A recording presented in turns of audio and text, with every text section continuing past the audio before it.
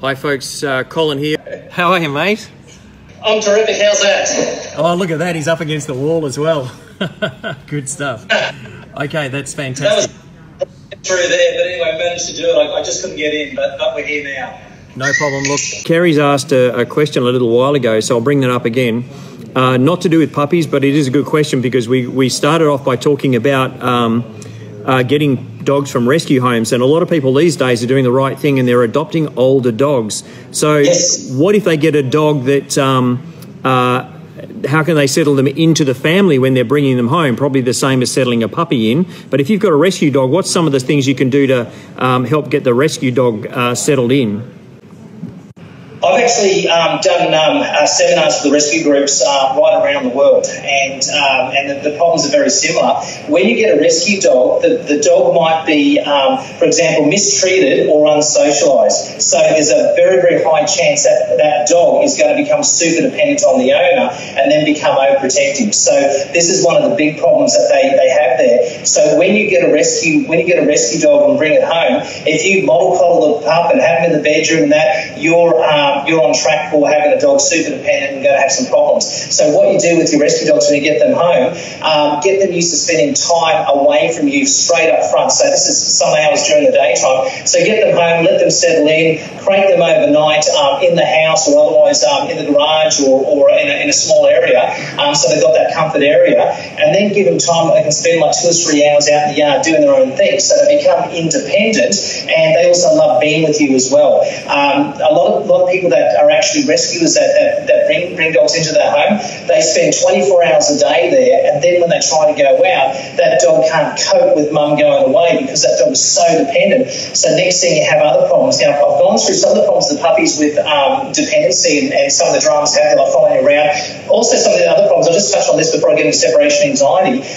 Some of the problems that will happen is that when they're dependent on you, they just want to get into your scent pool. So next thing they'll go through your dirty laundry, they'll take jocks, socks, bras, anything with a smell on it, and then just shake the hell out of it, sit down with it, and just sit there and lay down and go to sleep. And this is also why that when mum's out for the day, the pup will grab something that's got your smell on it, take it to the fence, drop it down the fence and curl up and go to sleep, smelling the mum's odour base while the ears are pricked up listening to the car, which I'll hear 2 blocks away. So that's just some of the things that can actually happen. And then you get the separation anxiety, and what happens there is that the dog starts will start panting really quickly, so it's going like this really quickly and start pacing backwards and forward because they're stressed out.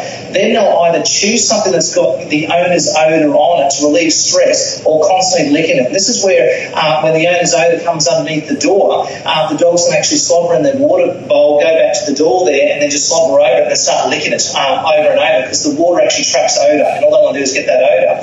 So when you have a dog with separation anxiety, they'll pant really quickly, they'll start pacing backwards and forward, then they might demolish things that's got your odour on it, or they start chewing furniture. They might chew the leg off a chair, they might chew the cushion on a chair which you use to sit in, it's got your smell on it, or they might just go to the front yard and dig a hole at the front fence, and that's to keep cool or keep warm or whatever. So they'll dig a hole at the front fence because this is the next point of access where they're going to see mum when mum comes home.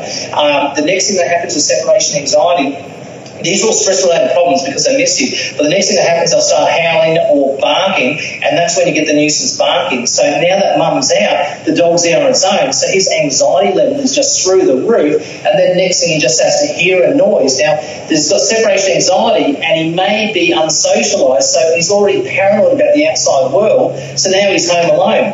Mum's gone out, and he just has to hear the neighbour in the backyard, and it's just like, woo, woo, and it'll start barking and carrying on, and he's just really highly suspicious of everything that happens around him. And it's all stress-related, caused by no socialisation, caused by dependency, and so on. Bit of a long answer there, but yeah. I think just Fantastic advice there, Gaz. That's great. And that's to do with puppies as well. Look, the barking collars, and you know what? This is why we're giving away one of these Doi entertainment toys, is because when it comes to barking issues, we can use a bark collar to help retrain the dog, but then you've got to entertain the dog while there's no one home. And things like this can be distractionary games for the dog. And things like the dog's breakfast might go into this, so it takes 2 hours or 3 hours for the dog to get his breakfast in the morning instead of gone in 10 seconds, and now all I'm going to do is sit there and bark because I'm missing mum and dad. All right, cheers guys, bye.